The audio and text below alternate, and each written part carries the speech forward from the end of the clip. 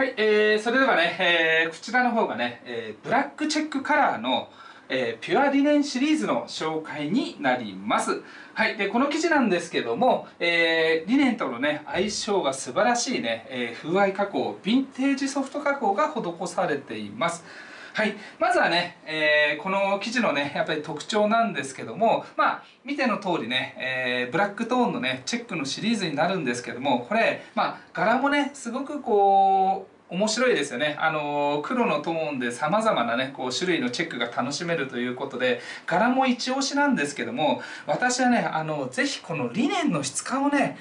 ちょっと強調してね、おすすめしたいなと思います。ベースの生地がこれ細番手の繊細なリネンなんですよね。なのですごくね軽やかな雰囲気で涼しく使っていただけるリネンなんですよね。でその上にですねヴィンテージソフト加工っていうユーズド感ですね、リネンならではのナチュラル感だったりとか、このユーズド感をね存分に楽しめる加工が施されています。これが本当にこう相乗効果じゃないですけども、この細番手のリネンのねこうなんとも言えない表情をねうまく引き立たしてくれるんですよね。着心地もいいし、見た目のねリネンのナチュラル感もね同時に楽しめるんじゃないかなと思います。はい、で次にですねやっぱりこのデザインですね、ギンガムチェックからグレーンチェック、ブロックチェックね、さまざまなチェックがありますので、これ単独で使うのも面白いと思いますし、あとはね少しどこか切り替えて同じトーンになってますので、遊びの入れたね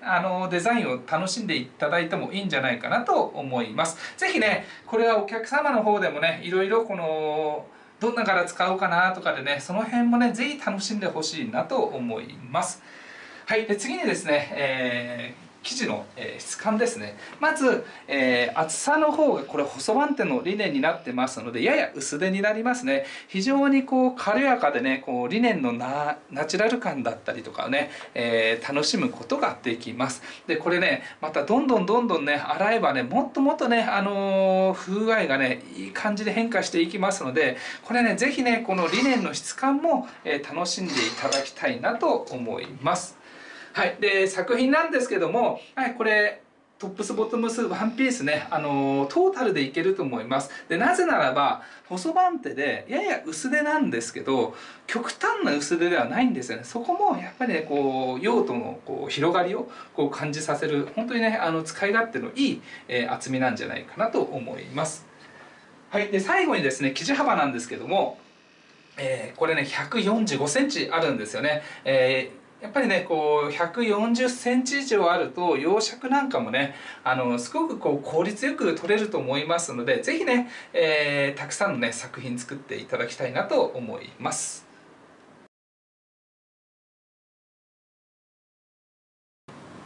作品のご紹介をいたします。今回はこのチェックの柄をね生かすためにシンプルなデザインでねワンピースを作ってみました。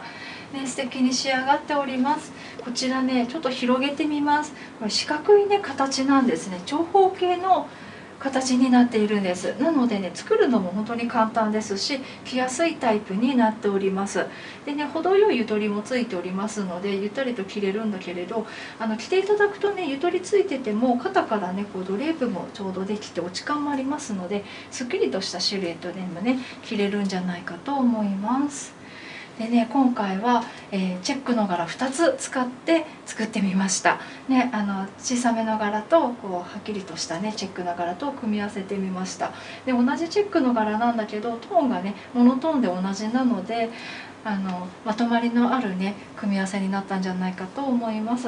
でねこうして2つの柄組み合わせて楽しんでいただいてもいいし、もちろん一柄でも楽しめるんじゃないかと思います。で薄めのリネンになっておりますので、こうボリュームのあるものからねシンプルなデザインまで着やすいと思います。是非ねいろいろなデザインで作っていただけたらと思います。